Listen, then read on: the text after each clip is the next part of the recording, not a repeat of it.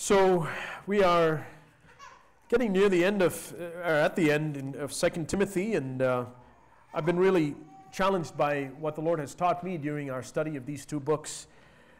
I was thinking that it's easy for us to, for the vision to become blurred when we are very active in church things, things related to the church, and especially when we're a small church. You know, there's a lot of logistics and activities and things that happen, but those must never, and those are important, and that's good. I'm so thankful that we see each other, we interact with each other, not just on Sunday, but on Wednesday and other times during the week. We're in each other's homes, and that's great, and that's wonderful, and that's the body of Christ living and active and functioning as an organism.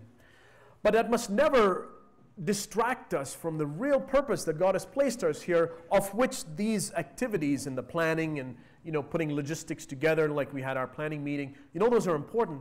But those are just an aid to help us towards the goal, and we must never lose sight of the goal.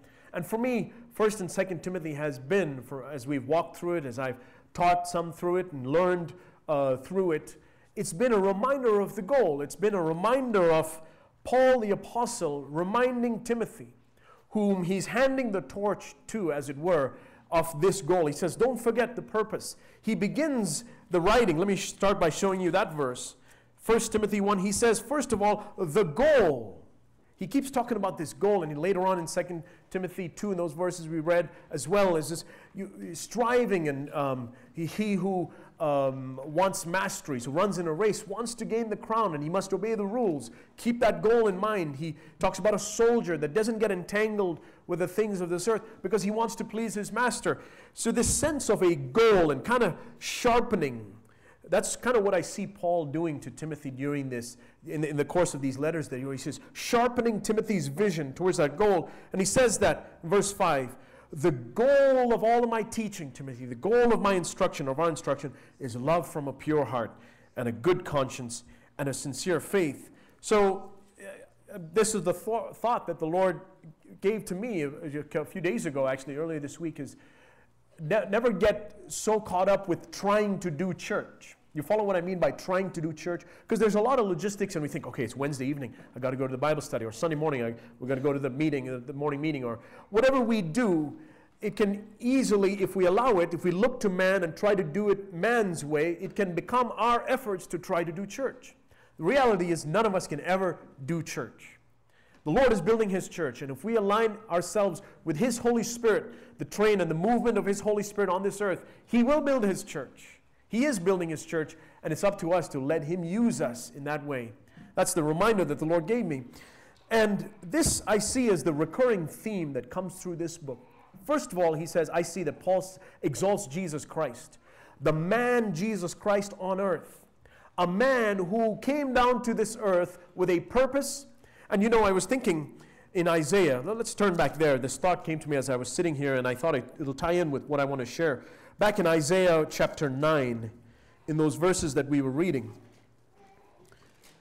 it was prompted by something Phil was sharing towards the end of the Bible study. Isaiah 9, and amidst all this destruction, he draws this picture of Jesus Christ coming in verse 6. He says, for a child will be born to us, and we know that was prophesying about Jesus. A son will be given to us, and the government will rest on his shoulders, and his name will be called Wonderful, Counselor, Mighty God, Eternal Father, Prince of Peace. There will be no end to the increase of his government of peace on the throne of David and over his kingdom, to establish it and uphold it with justice and righteousness from then on and forevermore. The zeal of the Lord of hosts will accomplish this. And then you get Jesus coming along like a little carpenter, making tables and doing whatever, going about doing good. And no wonder the Pharisees missed it. Because I picture the Pharisees reading it in exactly the same sense of awe, and this is the Messiah that's coming. And then there's Jesus, insignificant looking. Because they didn't understand that the power and the zeal of the Lord and His being a wonderful counselor and the Prince of Peace and the throne of David was a spiritual kingdom. Something that you would miss if you were looking for the fanfare. And that's the thought that came to me as I was sitting there, is the reason most so-called Christians miss it. Most people who read the Word of God miss I think, miss Jesus in the same way that those who read the Word of God in Jesus' day when he was here on this earth missed it. It's because they're looking for a fanfare.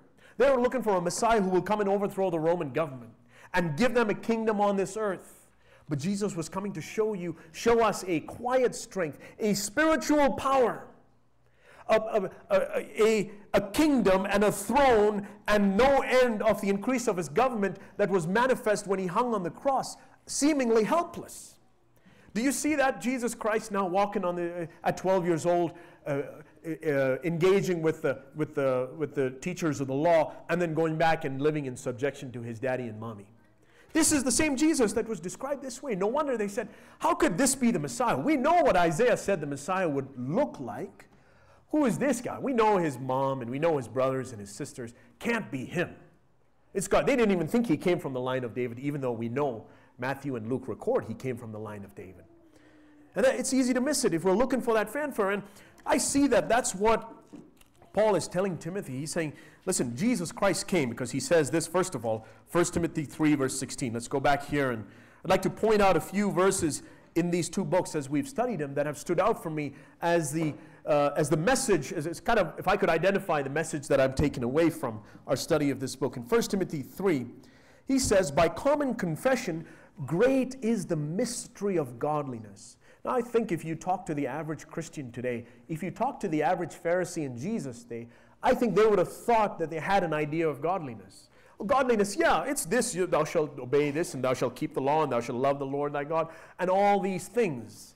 In fact, there were different people who came to Jesus at different times and quoted the law to him, and he says, yeah, you're right. You're not far from the kingdom of heaven. He told one of them at one point. The rich young ruler came along and says, I've kept all of these things. But Paul says very, very clearly to Timothy, this is Paul, the Apostle Paul himself, telling Timothy, who by this point is a pretty mature young co-worker of Paul. He's still probably in his 40s or so when Paul wrote this book to him, maybe late 30s, early 40s, something like that. And he's telling Timothy, the same Timothy about whom he said, this is my best co-worker. He knows these things, but listen, Timothy, this is a mystery. Godliness is not as simple as you think it is. If you're trying to explain it in all these cute little 3 points or 5 points or nice little chronological, you'll miss it. It's a mystery. Great is the mystery of godliness. And he goes on to explain that mystery somewhat. He says, he who was revealed in the flesh. This Jesus Christ who was prophesied all the way back in Isaiah came looking very simple in flesh. And you could touch him and you could behold his glory. And you could, like Jesus told his disciples, come and see. You know, here John the Baptist had told the disciples, this is the Lamb of God who will take away the sin of the world. And they were curious to see, what does the Lamb of God who takes away the sin of the world look like? What does his bedroom look like? What does his living room look like? And I bet if they actually went, because Jesus said, come and see. Come, let's go to my house. It's right there on the other street. You mean God would actually live on that street? And he came from Nazareth, from which no good thing can come. And he said, come and see. It looks very ordinary, but I'm going to show you a mystery of godliness. He who was revealed in the flesh. God revealed in the flesh. And this is, I think, what Paul is upholding to Timothy. He goes on also in 2 Timothy 2. Look at this verse. Verse 8. 2 Timothy 2 verse 8. He says, remember Jesus Christ risen from the dead, who?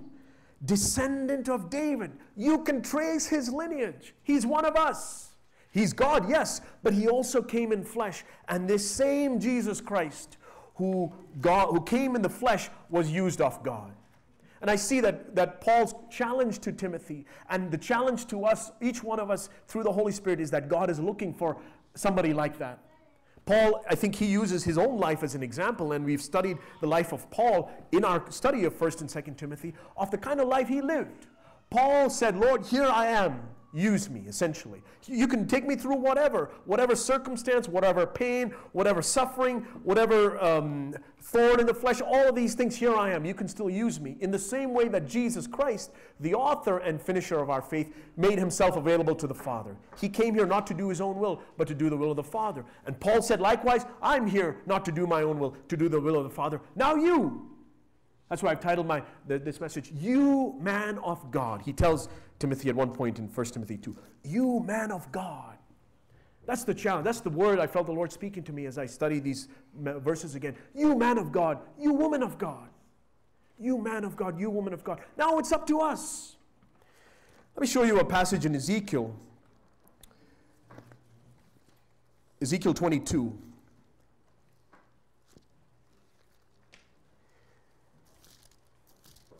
The reason this is important is I think that very often we can look at Scripture and think, oh, that's great. Jesus lived that wonderful life. Thank you for living such a good life for me. Paul lived such a good example. Or we can read the stories of missionaries or biographies of godly men and women that serve God and think, wow, look at that. I'm so blessed by that. But it does nothing to actually change the way I live. If the result of my reading the life of Jesus and reading about the life of Paul and seeing the challenges that Paul gives to Timothy is that I continue to be self-centered and selfish and think about my needs and poor me, poor me, poor me, I missed it.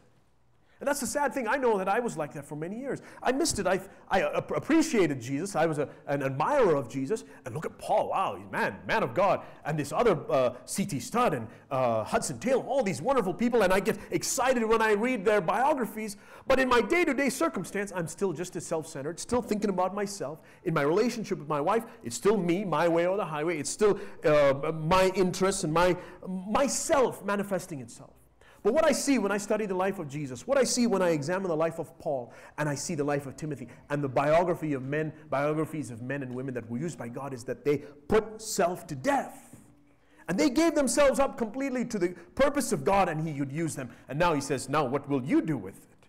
What about you, dear brother, dear sister? You man of God, you woman of God. Ezekiel 22. Now, you know, Ezekiel was in Babylon, in part of the captivity of the Jews, and he was prophesying both to the Jews who were there in captivity with him, as well as to the other Jews that still remained back there in Jerusalem. Jerusalem had not yet been completely destroyed. And in the midst of this prophecy, you see, it's similar, you know, kind of like we've been studying in Isaiah, but it's much later. Verse 23, Ezekiel 22, verse 23. The word of the Lord came to me, saying, Son of man, say to her, this is to God's people, you are a land that is not cleansed or rained on in the day of indignation. There is a conspiracy of her prophets. And like we've been seeing in Isaiah, I see a lot of parallel to the condition of God's people, those who call themselves Christians today. There is a conspiracy of her prophets, those who should be responsible for pointing them to God. There is a conspiracy of her preachers, her teachers, her evangelists, her prophets in her midst, like a roaring lion tearing the prey. They have devoured lives. They have taken treasure and precious things. They have made many widows in the midst of her. Her priests have done violence to my law and have profaned my holy things. They have made no distinction between the holy and the profane. They have not taught the difference between the unclean and the clean. And they hide their eyes from my Sabbaths, and I am profaned among them. Her princes within her, those who are called to be their leaders, are like wolves tearing the prey by shedding blood and destroying lives in order to get dishonest gain. And her prophets, look at how he keeps talking about the leaders, the ones who should have been doing the protecting. Her prophets have smeared whitewash for them, seeing false visions and divining lies for them, saying, Thus says the Lord God, when the Lord has not spoken. The people of the land have practiced oppression and committed robbery, and they have wronged the poor and needy and have oppressed the sojourner without justice. Can you imagine the heart of God as He looks out at His people? He thinks back to how He preserved mankind and gave a promise to Adam and Eve, and then preserved mankind through Noah, and then gave the promise of the seed to Abraham, his friend, and then preserved mankind with the throne of David, established David on his throne, and He's looking forward to Christ, but He looks at the condition of His people and sees this. And then He says, verse 30, and I searched for one person, I searched for a man among them who should build up the wall and stand in the gap before me for the land, that I should not destroy it, but I found no one. Thus, therefore, I have poured out my indignation on them. I have consumed them with the fire of my wrath. Their way I have brought upon their heads, declares the Lord God. I searched for a man. This is what I hear Paul telling Timothy. God is searching for men and women likewise today in our generation. When you see so much of the profanity and the uncleanness and the unholiness that's creeping into Christendom, into people who are preaching God's word and condoning things that are the furthest thing from God's word. In the midst of that, God is looking for a man. And He's not looking for people just who stand up in the pulpit and preach it, or people who have other gifts, outward gifts. There's no mention, to me, as I read 1 Timothy and 2 Timothy, the call is to every single one of us. You man of God, you woman of God, will you be that man or that woman in the church, in your home, in your marriage, where there's a gap? Will you be the one? Now, it will take your putting your life down there. Have you pictured what it means to stand in the gap where there's a gap in the wall? Let's say this is the wall that's protecting me from the enemy, and here's the other part of the wall that's protecting me and the enemy, and there's a gap. And if you choose to stand there in the gap, it could mean the destruction of your flesh. It could be painful. Those arrows that won't get through the wall will come at you. You might suffer. And we read about that. We studied about the suffering of Paul and how Paul says, evil men will come, the days will get dark, and you will have to suffer. You will get persecutions. All who live godly will suffer. Why? Because those godly men are trying to stand in the gap and defend the authority and stand in the authority by which God has placed them there. I appeal to you, dear men, husbands, do that for your wives and for your children. Fathers, mothers, do that for your children. Stand in the gap, because God is looking for a man. God is looking for a woman. This is a fight. This is an active battle that we're walking through. And if we take the responsibility, God is on our side. And we'll get to that in a moment. But he says you must have faith. And to me, the books of 1 Timothy and 2 Timothy, as we've studied it, and was really challenged by what I saw and heard in Phil's message last week too, that it's the walk of faith. It's the trusting God, like our Father, trusting Him. If you have faith. I also thought of that verse, and you know what it says about Jesus in His hometown? Let me show you in Matthew 13. I think these are some of the saddest words in the Gospels, actually. Matthew 13, verse 53. Matthew 13, 53. It came about that when Jesus had finished these parables, he departed from there, and coming to his hometown, he began teaching them in their synagogue, so that they became astonished and said, where did this man get this wisdom and these miraculous powers? Is not this the carpenter's son? I've watched him make tables, and he has to work just like everybody else. Is not his mother called Mary, and his brothers, James and Joseph, and Simon and Judas, and his sisters? Are they not all with us? Where then did this man get all these things? And they took offense at him. But Jesus said to them, a prophet is not without honor except in his own town and in his own household. And he did not. And in Mark, I think he says he could not do many miracles there because of their unbelief. And I think about how many who read 1 and 2 Timothy and see their responsibility, and if you hear God's calling over your life to be that man or that woman that will stand in the gap in your marriage, in your home, in your workplace, that you will stand in the gap. If the response is unbelief, then God can't do anything. I look at it this way, that unbelief is what ties God's hands in your life. He'll do many other miracle things. His hands are not really tied. He'll do many other great things in the lives of others who have faith.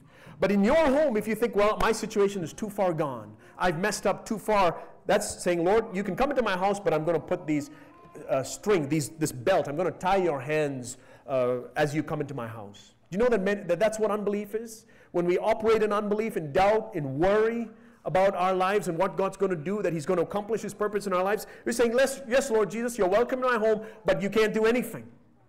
His hands are tied because of unbelief. That's what happened in the town of Capernaum. He went in there and says, well, I'd love to do wonderful works I'd love to heal your sick. I'd love to raise your dead. I'd love to do those mighty works of power. But guess what? You don't have faith. My hands are tied. And so often we allow it to be like that in our homes because we don't trust God. I've started to see 1 and 2 Timothy as the books of how to make our faith practical. You know, you've heard about the chapter of faith, that's Hebrews 11.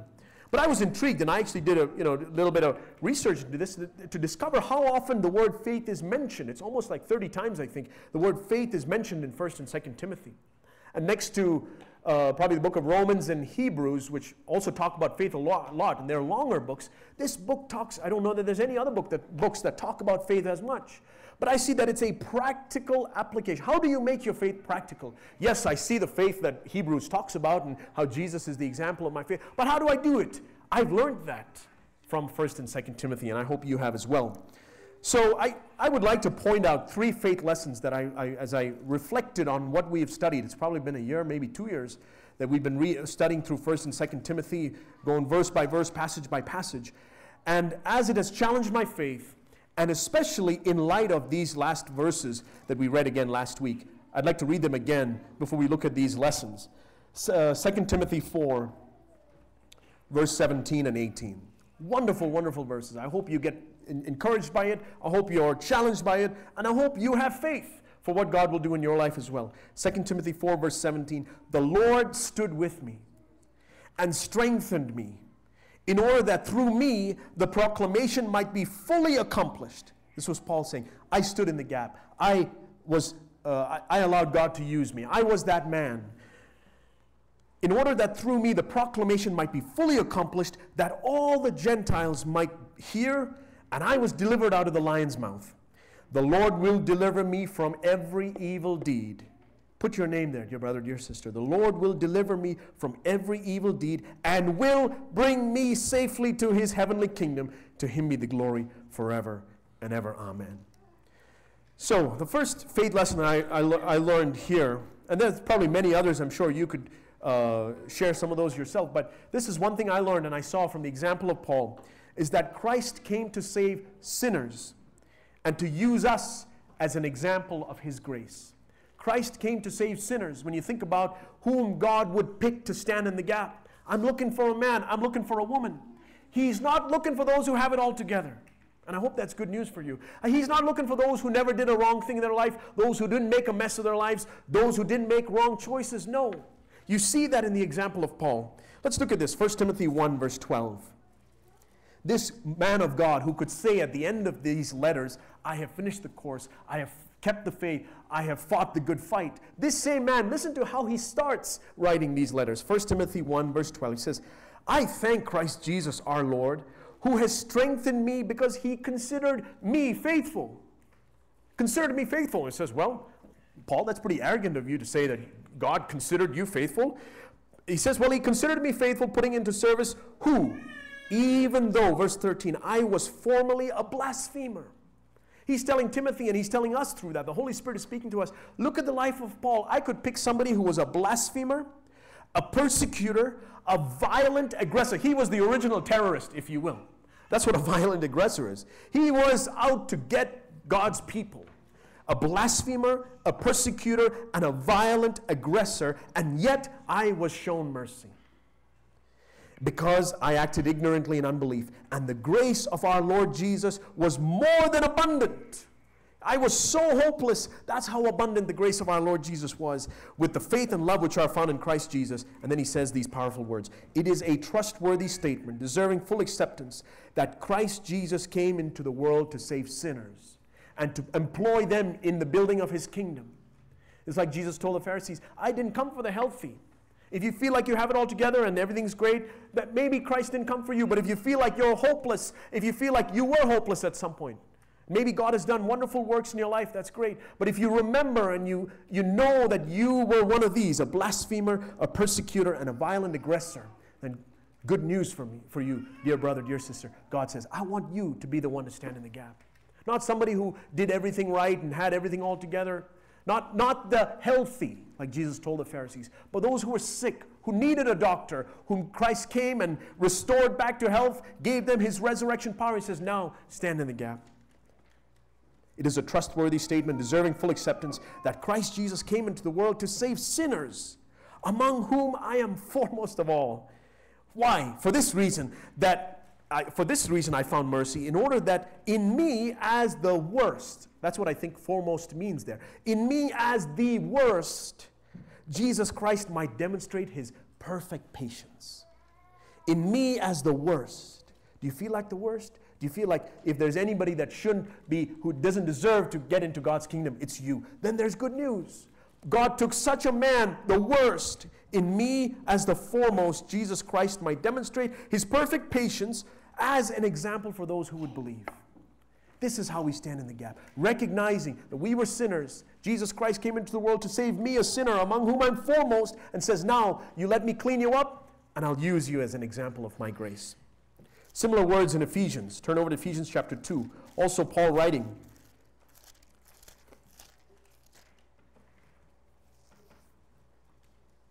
Ephesians 2 verse 1. He says, you were dead in your trespasses and sins. It doesn't get more hopeless than dead.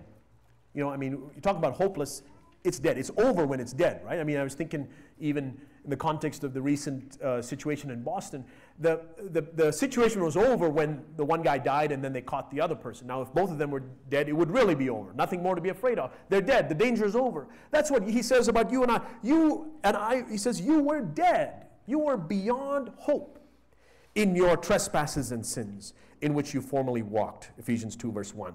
Verse 4, but God being rich in mercy, because of his great love with which he loved us, even when we were dead in our transgressions, made us alive together with Christ. By grace you have been saved. If you weren't quite dead yet, if it wasn't quite hopeless yet, then God was waiting for it to become hopeless enough. Even when we were dead in our transgressions, made us alive together with Christ. By grace you have been saved, and raised us up with him, seated us with him in heavenly places in Christ Jesus, in order that, and this is what I was trying to get to, why did he do that? Why did he show me such mercy? Why did he pick me up when I was dead? In the ages to come, he might show the surpassing riches of his grace in kindness towards us in Christ Jesus. For by grace you have been saved by faith. This is the reason he showered his mercy. This is the reason why he pours grace into your life now. Because not just in this lifetime, but even in ages to come. I picture an eternity, God bragging to the angels on his grace and using you as an example. You brother, you sister, you man of God, you woman of God. Looking out upon creation. You know, God likes to admire his work. He did that in Genesis 1 and 2. He looked at his creation and said, it's good, it's good, it's good, it's very good. I imagine God doing that in the ages to come as well. It's good. Look at the work I did. Look at where I picked up this wretched chief of sinners, among whom the sinner, foremost of sinners, and look at where I brought him. If you will have faith. Now, if you think your situation's hopeless and you think, well, Lord, you can't do anything with me, God says, okay, unfortunately, I can't do it with you, but I wish you would see how great I am and how I want to manifest in ages to come the surpassing, just overflowing, like stretch them as wide as you can, riches of his grace and kindness towards us in Christ Jesus. I put this song up there. Maybe you can follow along with me. This is a hymn that's not as well known. Wonderful words, though. Shows why we are privileged as human beings. And that God, you know, when the angels fell, have you thought about this? When Lucifer and the other angels fell and became demons, God never made a way of salvation for them. They were cursed for eternity. They are demons to this day because of that fall. But he saw you and I, human beings, in Adam and Eve falling. And he says, I want to make a way of salvation for them. This is a song angels can't sing. Angels never knew the joy that is mine. For the blood has never washed their sins away. Although they sing in heaven, there will come a time when silently they listen to me sing Amazing Grace. For it's a song holy angels cannot sing, Amazing Grace, how sweet the sound. It's a song holy angels cannot sing, I once was lost, but now am found. Holy is the Lord, the angels sing, before the throne of God continually. For me to join that choir would be a natural thing, but they just won't know the words, love lifted me. For it's a song holy angels cannot sing, Amazing Grace, how sweet the sound. It's a song holy angels cannot sing. I once was lost, but now I'm found. If you have tasted of the Lord's mercy, and he has poured his grace on your life, dear brother, dear sister, give yourself to him. Be that man of God, be that woman of God who is devoted completely to his kingdom. The second lesson I'd like to show you, 1 Timothy chapter 4.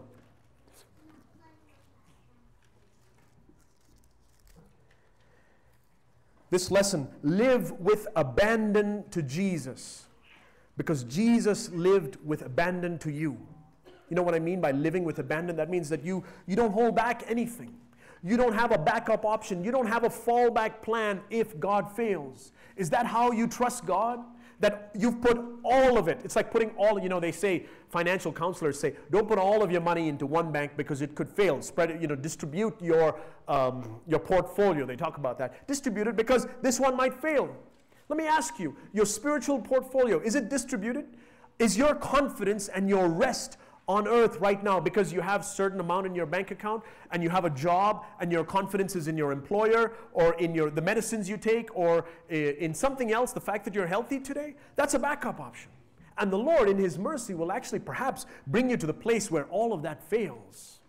And the things that you have relied on fall apart, so that He can show you, who are you really trusting on?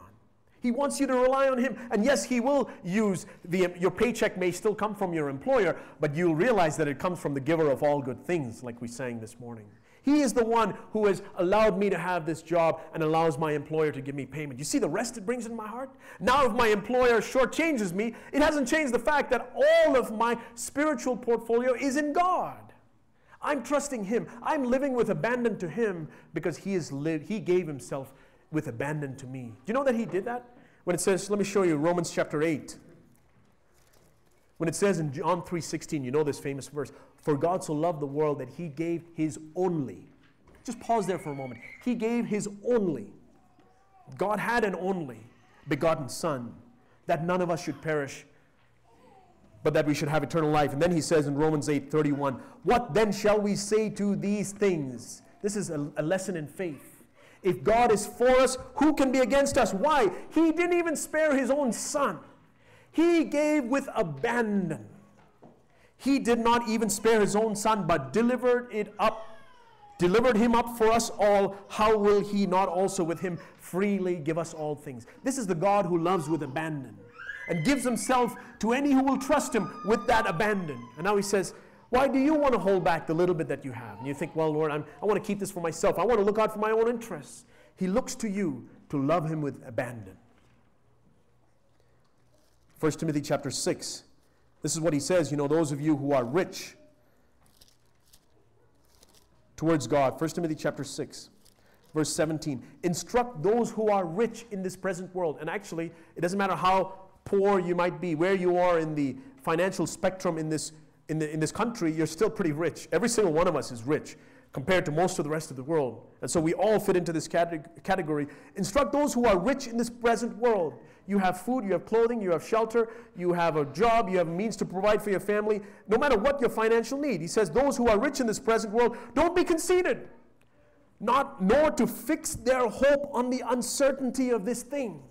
Is your security and your certainty in your job or in the fact that you have some savings account? No, it's good to have savings account. Don't get me wrong. But my hope is not fixed on that. Not to fix their hope on the uncertainty of riches, but on God who richly supplies us with all things to enjoy. Instruct them to do good, to be rich in good works. This is the riches of heaven. Be rich towards God. Be lavish towards God. Whatever He asks of you, be lavish towards Him and His purpose. And then you've understood what it means to have faith in God. Think of that verse from that hymn, Isaac Watts' hymn, but it's up there. But drops of grief can never repay the debt of love I owe. Here, Lord, I give myself away. 'Tis all that I can do. There have been many times when I've been reminded of my sin and the ways I've let God down, and I weep. And it's good to weep. There's a godly sorrow that leads to repentance. The Bible talks about. And it's good to weep. David describes it as he's swimming in his bed because his tears. He's just crying. I think it's Psalm 6. He's crying and crying, and it's like his whole bed is swimming with his tears. That's how much he weeps. This is a man after God's own heart, and it's good to have that weeping. But that alone does not meet the sacrifice that God requests of us and requires of us. What is the sacrifice? I beseech you, brethren, by the mercies of God, present your bodies as a living sacrifice, holy and acceptable to God. This is your spiritual service of worship. Where are those tears meaningful?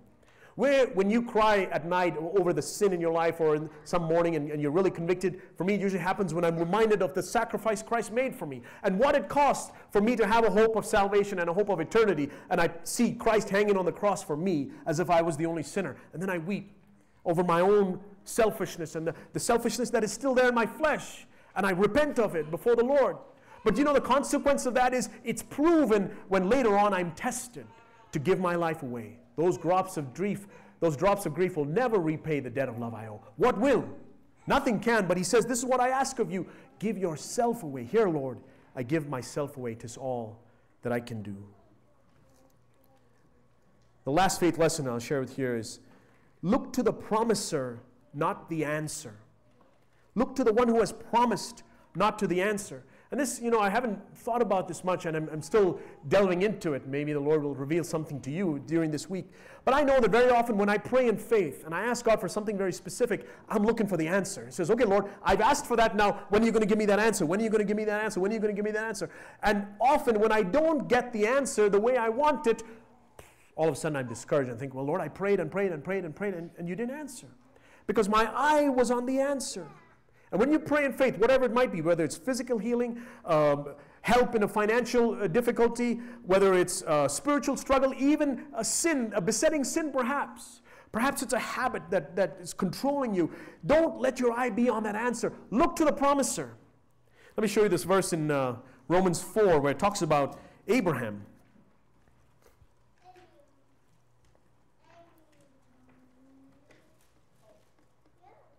Abraham is a great example of this, but it says it pretty clearly here in these verses in Romans 4. It says, Romans 4, let's say, begin in verse 17, as it was written, a father of many nations have I made you, in the sight of him whom he believed, even God, who gives life to the dead and calls into being that which does not exist. So what did Abraham do? In hope against hope, when all hope was gone, when it was completely hopeless, he believed. He had faith. In order that he might become a father of many nations, according to that which had been spoken, so shall your descendants be, and without becoming weak in faith. You know that Abraham had to pray for a long time, and he had to believe for a long time before he saw any promise, any sign of promise at all, any sign of answer. He prayed, and he believed God, but without becoming weak in faith. The delay that God allowed before the answer happened didn't result in Abraham's faith being weakened. But you see how that's often the opposite in our lives? I can testify to that. That when God delays the answer to my prayer, my faith gets weaker and weaker and weaker and weaker and weaker. If I'm looking to God, now if I'm looking to the answer, yes, well, hope deferred makes the soul sick. And so, man, I'm waiting for my answer. Lord, when's the answer? That'll weaken your faith. But when you're looking to God, who is the same yesterday, today, and forever, the unchanging God, your faith will never get weakened. In fact, it'll probably get stronger. You will see the situation seemingly get more and more hopeless. It will seem like that job that you're after, there's no sign of any job at all, but your eyes are fixed on God. And this is what's strengthening your faith. This is what's encouraging your faith. Around you, people will be looking at circumstances and their faith will be weakened. But Abraham, without becoming weak in faith, he contemplated his body. He took one look at his body, now as good as dead, since he was about 100 years old. And then he took one look at the deadness of Sarah's womb.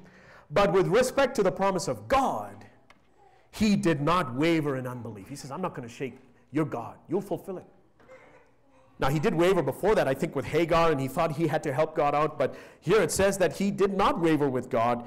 He did not waver in unbelief, but grew strong in faith. This is the challenge I see Paul giving Timothy as well. Grow strong in the faith. Keep the faith. Fight the good fight of faith. Grow strong in it. Keep your eyes on the promiser, not the answer. But grew strong in faith, giving glory to God. You know what the promise for Abraham was? It wasn't just one seed. It wasn't just one son. It was the descendants like the sand on the seashore and the stars in the sky. I have a question for you. Did Abraham live to see the fulfillment of that promise? Exactly as God had promised him. He says, your descendants shall be as the sand and as the stars. When Abraham died, I think he had maybe 3 or 4, we don't know. He had another wife, Keturah, later on. But certainly through Sarah, this was the only child he had. One. But he didn't waver in promise. Was that promise to God fulfilled? Absolutely. Happened long after Abraham was dead and gone.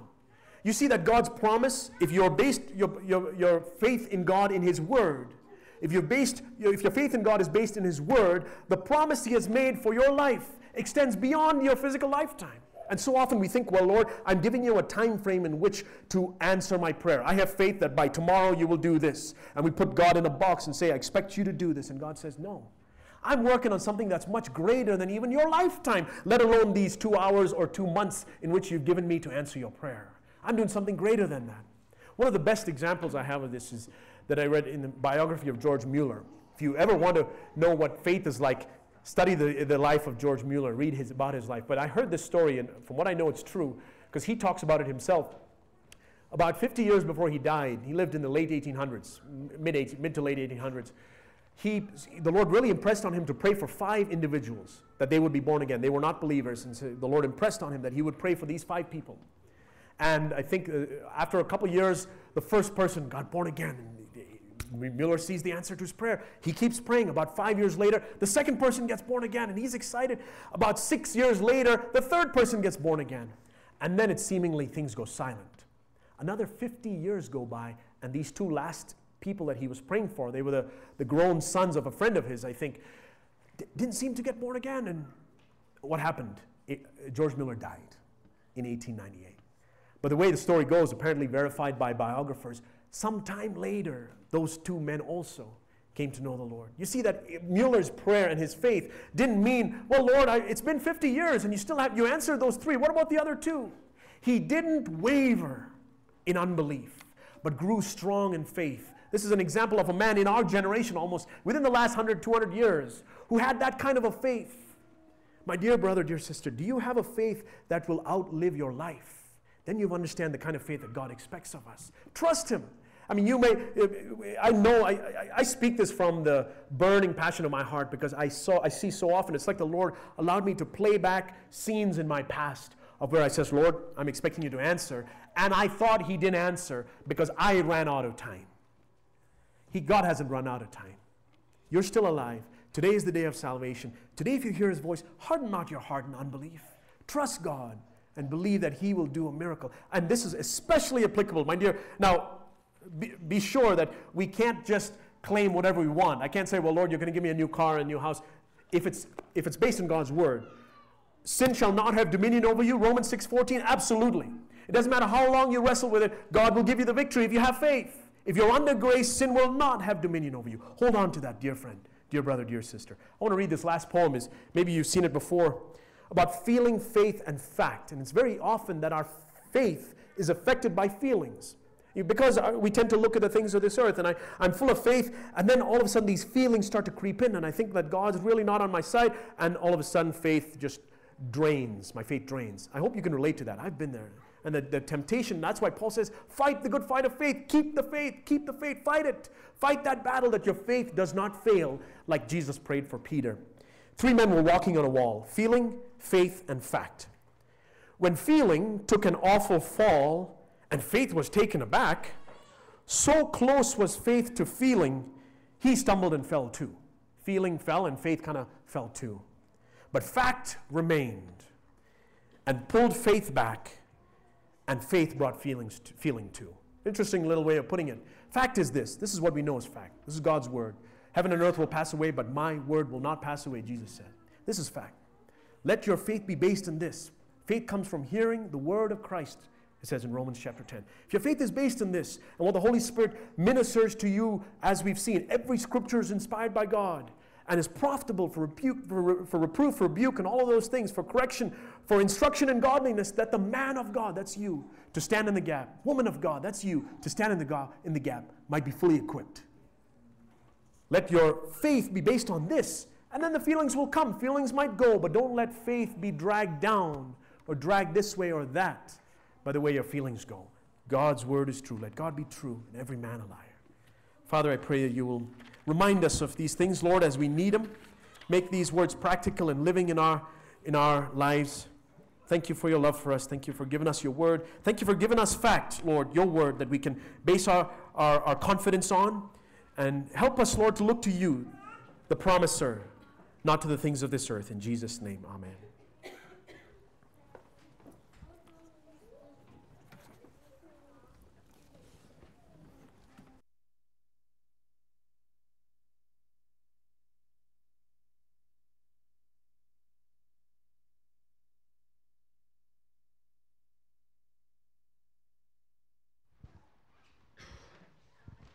Okay.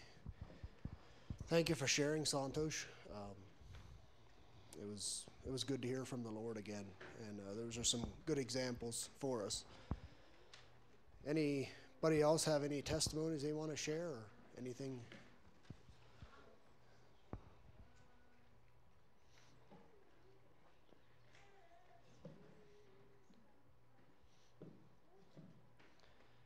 I think Satan